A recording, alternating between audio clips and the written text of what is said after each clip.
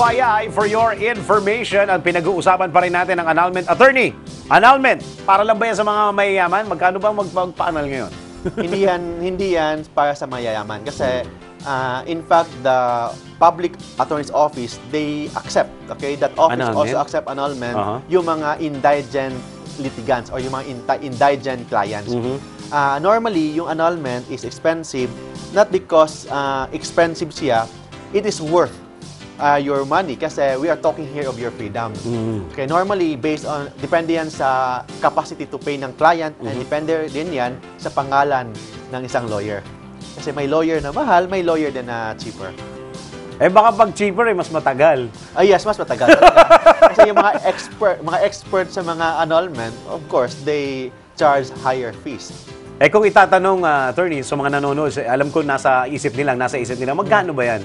Normally, yung range nila is 190 to 300,000. 100? So 200 to 300? Yes, mga ganyan. So, in a way, it will take mga 1 to 2 years. Samantalang pwede ka magpakasal eh. Very cheap. Oo. Okay? It's cheaper to enter into a contract of marriage than to nullify your marriage because it is the policy of the state to preserve the sanctity of marriage. Yes, to preserve. Yes.